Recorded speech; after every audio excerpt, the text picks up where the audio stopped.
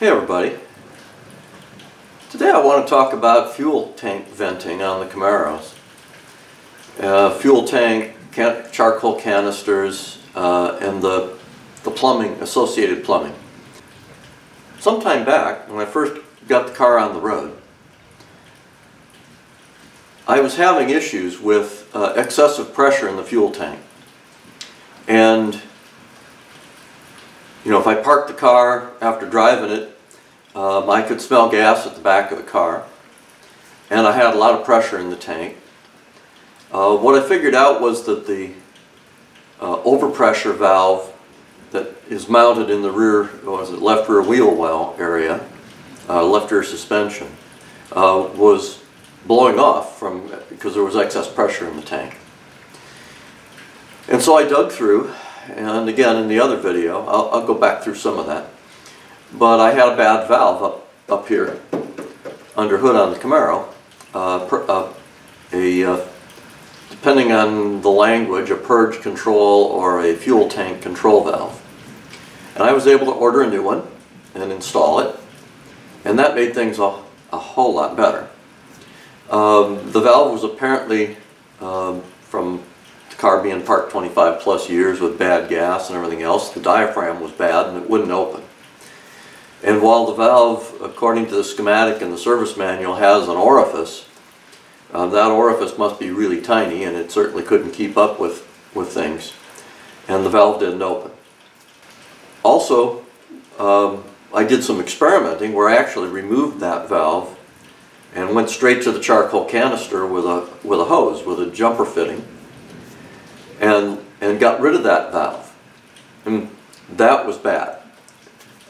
Because then, when the tank got hot, I could hear a gurgling, sounds like the fuel was maybe boiling, or that the fuel pump was cavitating. In any case, I could hear noises in the tank on a hot day. Hot day being, 80, 85 degrees. I'm not talking about the desert here in Michigan. And if I ran in traffic, when the fuel tank got hot, a couple things. One is the exhaust runs close to the fuel tank. And second, you have a fuel return on these cars. This is tuned port. Pressurized fuel is fed to the engine, and then the excess fuel goes through the regulator and gets fed back to the tank. So as that fuel runs through the engine compartment, through the fuel line, it picks up underhood heat, and you send that heat back to the tank again. And I think you would find that throttle body engines do a similar thing. Carbureted, I haven't followed the carbureted lately.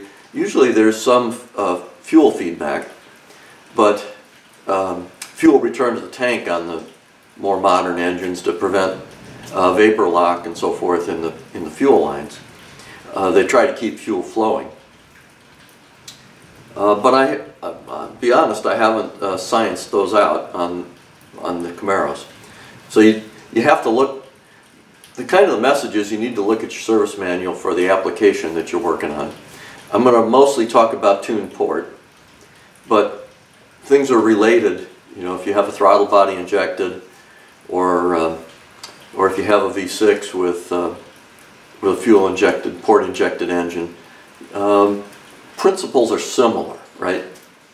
There's a valve like this, purge valve, that goes in the plumbing down here. You can see down where the tape and the white, where that white T is. I put my vacuum gauge on it along with a vacuum source and tested it. And there are actually two purge valves. The first one is here on the canister, and that one tests good, which is good because you can't replace it without replacing the whole canister. But the second one, you can see this line here goes back down to there, to that white T, and then from the white T, that line goes back to the tank. So that's the vent line. And when I tested this valve, that one right there, it is not operating. The diaphragm is bad, and so when you put vacuum on this port to open up the line to go to the canister, it wasn't opening. So to kind of prove that out, that's why I have it removed. I put a jumper line in, and that white connector T, which it's a T that's plugged off on one side. But anyway, what it let me do was hook the line from the tank straight to the canister, took it out and drove it, and the problem seems to be that problem seems to be gone. Now I still think I have some issues when the tank is hot. It sounds as if the gas boils from time to time. So I have a brand new valve, a brand new purge valve. So I'll plumb that guy in and put in the new filter and take it for a test drive. Now, one of the challenges working through this system is that my service information is not thorough and complete. And it may just be the copy of the book that I have from my 1985. It gives part of it, but I don't have anything on the fuel tank itself. For some reason there's no depiction of that. And it actually doesn't show a picture, a schematic of the whole thing. Secondly, I'm going to walk over to a 1991 service system. I'm going to show you this 1991 service information I have on my laptop, and I'll show you the schematic that they have there, which also is incomplete and not quite right. So on my tuned port car, what you have is a charcoal canister, and number 2 there is where it picks up vapor from the fuel tank. And then there's a purge valve that's on this one permanently attached to the canister. You can't replace this one. And then 4 is, this is a control valve where you put vacuum on here and it opens up the diaphragm so that flow can take place. And if this one breaks, I haven't found any place where you can buy the part or a replacement canister. You'd probably have to find a used part somewhere, or boy, I just don't know. But fortunately mine was working. I tested that. The way this works is that, as it says here in operation, the ECM operates a solenoid valve that controls vacuum to the purge valve, and operates a solenoid. So the engine needs to be warm, specified running amount of time, above a road speed, above a throttle opening. And then you have a control valve that also opens up a second one, which is this one that they call a fuel vapor control valve, which isn't depicted.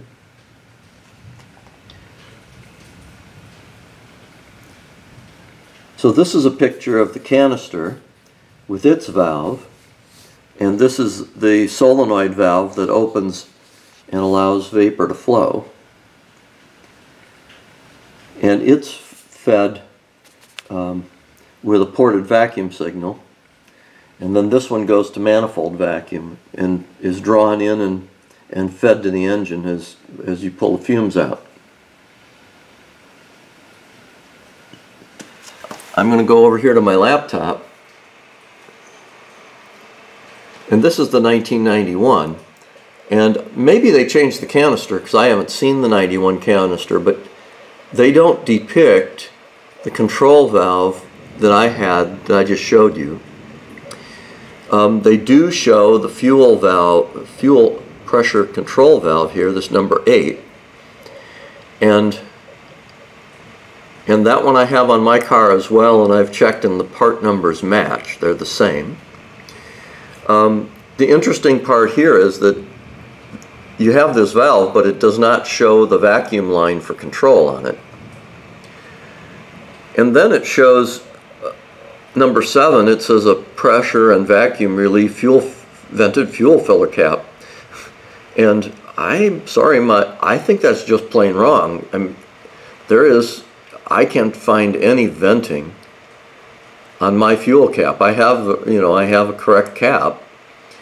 I don't think, the intent of this system is that cap is sealed, and all of your venting takes place here. This valve, this control valve, will vent the tank through an orifice, and they depict the orifice back here. They don't show you the ported vacuum passage, so that's the purge passage that pulls in through the throttle body.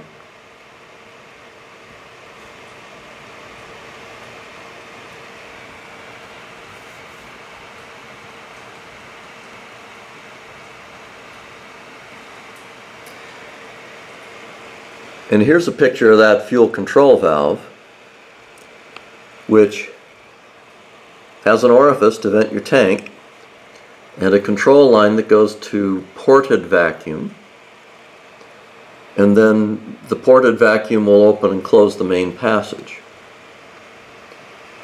And here they refer to it that valve will hold 5 kilopascals, 5 kPa, or an inch of mercury.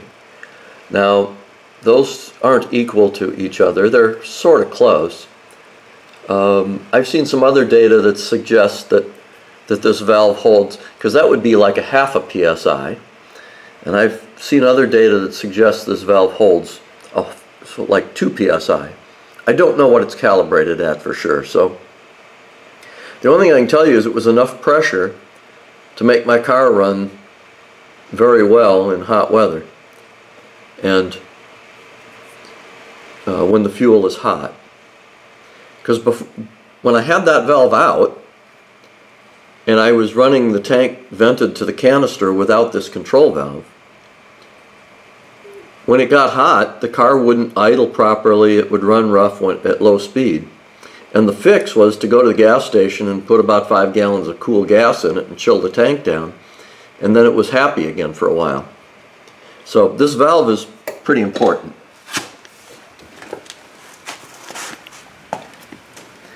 Now I'm going to pop under hood here. First of all, I'm going to go to the throttle body.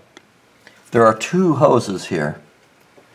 The big one goes around to the back side over here and goes to the intake. And that's your purge hose. That pulls vapor in. The small one is your signal, and it goes to the underside of the throttle body to a port that's basically covered by the throttle valve, or in front of the throttle valve. And so when you crack the throttle, that will pick up a signal. Now if we track that line all the way back over here, that's this line right here. And so this is ported vacuum. There's nothing there when the throttle is closed, but when you tip in, come off idle, you get vacuum in this line, and it goes to the canister and opens up this one that's attached to the canister, and it opens up this one. This was my problem child. This one would be the one that would cause you overpressure in the tank if it's not working. Because what this will do then is pressure in the tank comes out, goes into the canister, and fills the canister with fumes, with vapor.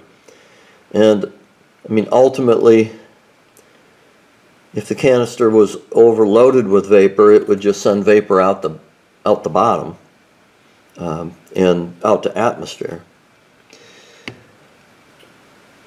Now, once the canister is filled with vapor,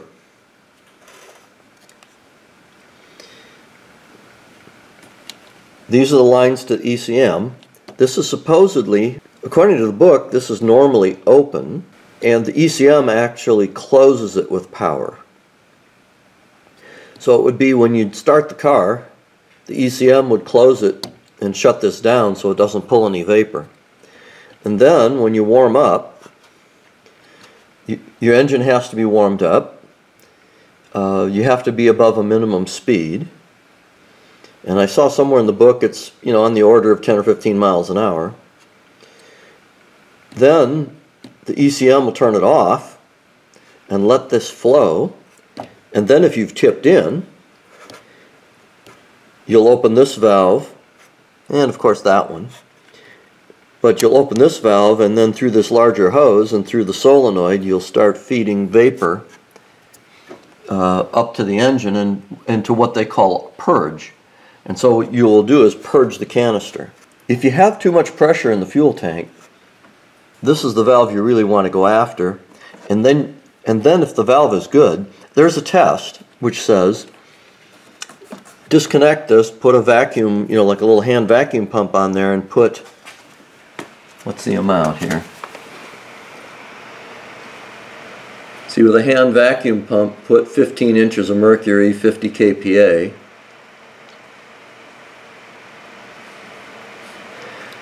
Through the control valve tube. Diaphragm should hold for 20 seconds. Oh, this is the one for the canister. So let's go down one more.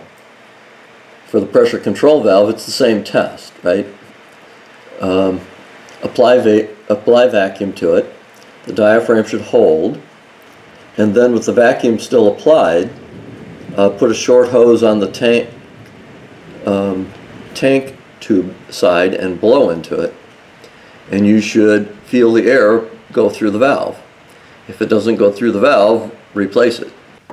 So the two places you could be in difficulty are either the valve is bad, and it's about a $25 valve. You can buy these.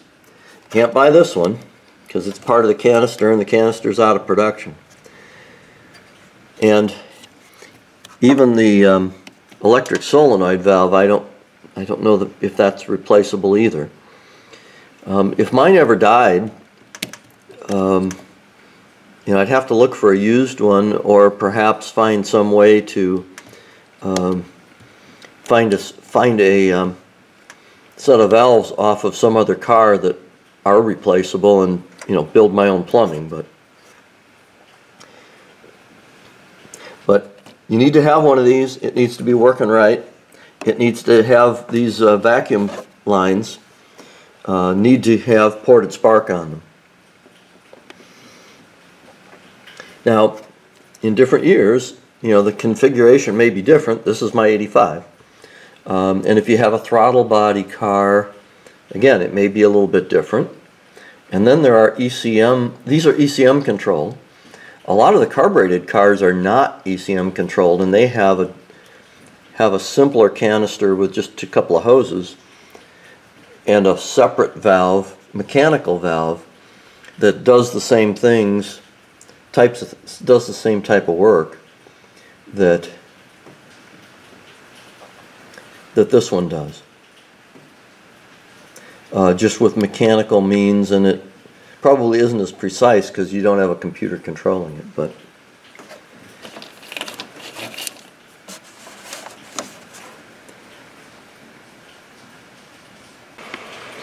so going back to the schematic of the tank one more time, now that I showed you the parts, recognize that there's a ported spark fitting in the vicinity of the throttle body, near the throttle plates, that controls the valve on the canister and controls this pressure control valve. And then once more, the fitting that's missing here is out of the fuel sender unit. There's another line that goes over to the rear suspension, and there's a pressure relief valve over here that blows off in the event that this valve isn't working.